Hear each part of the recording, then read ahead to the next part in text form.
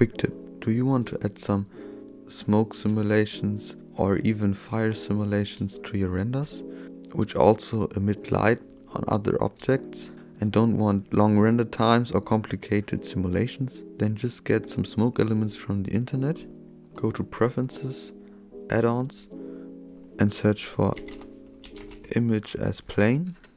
Select this add-on so you can go to Shift A and Image as Plane. Go to the location where you have your smoke simulations.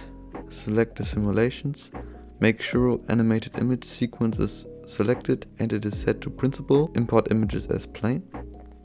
Then you get a black video. To just make the smoke visible and delete the black around it, go to your shader editor. Then make sure the color goes into the alpha so Blender can cut this out. Just place it in the scene where you want to have the image visible.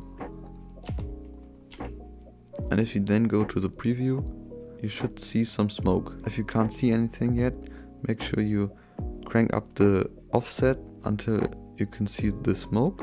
Then go to the preview mode. If it doesn't look quite right, brighten the color up a bit, just so that it looks more like smoke.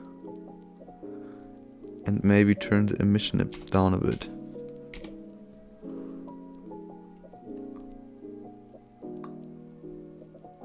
If you want the effect to be more subtle, add a mix shader node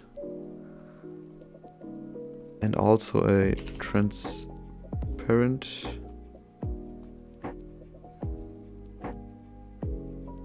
So there you can basically control the opacity of the object. Let's set this to 0.4. This looks pretty good. If you want some fire, you could also import a video with a fire. Make sure that the color is plugged into the emission and turn up the emission strength that it's emitting light, so you can see the reflections of the fire. Make sure that the value is like at 200 or 150, so you get nice light on the surrounding elements. This is a handy trick for everyone who wants simulations in their videos but don't want long render times or complicated simulations. I hope you found this helpful and have a nice day.